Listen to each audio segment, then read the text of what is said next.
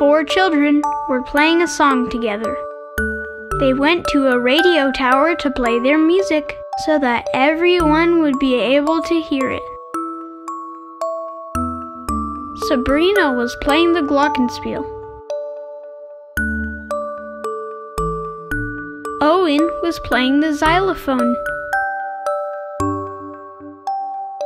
Julian was playing the guitar.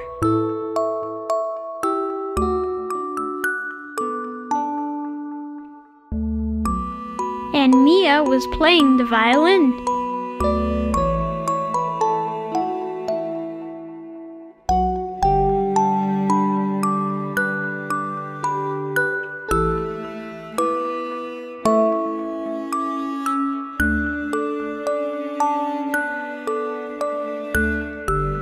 The sound from their music goes into the microphone and down the wire.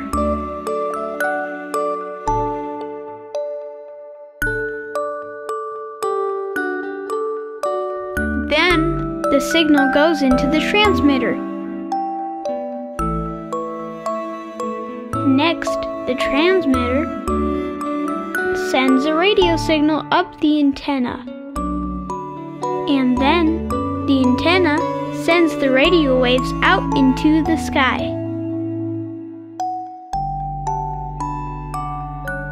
We can't see the radio waves with our eyes, and we can't hear the radio waves with our ears, but the radio waves are still there. If we want to hear the radio waves, we need something else. We need a radio receiver.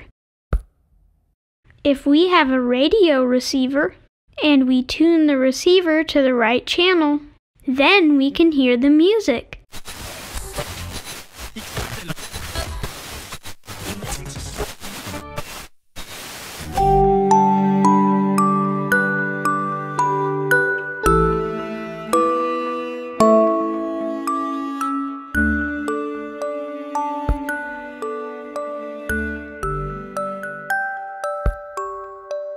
Did you know that radio waves are kind of like the Holy Ghost? We can't see the Holy Ghost with our eyes,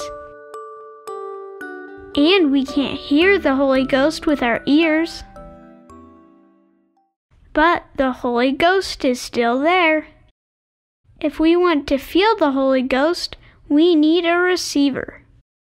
And the receiver for the Holy Ghost is in our mind and in our heart.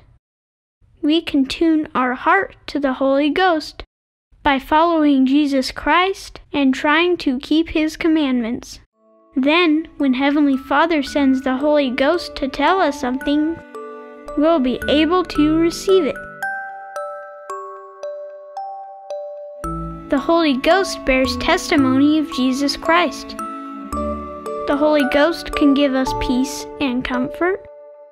The Holy Ghost can help us make good choices and help protect us from harm. And the Holy Ghost teaches us the truth of all things.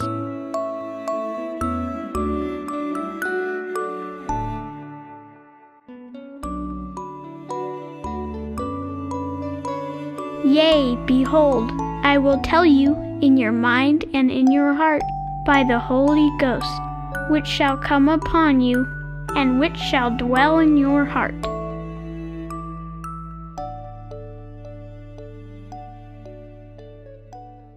We hope you enjoyed this video. If you like what we're doing and you want to support us, please visit our Patreon page at patreon.com/LatterdayKids.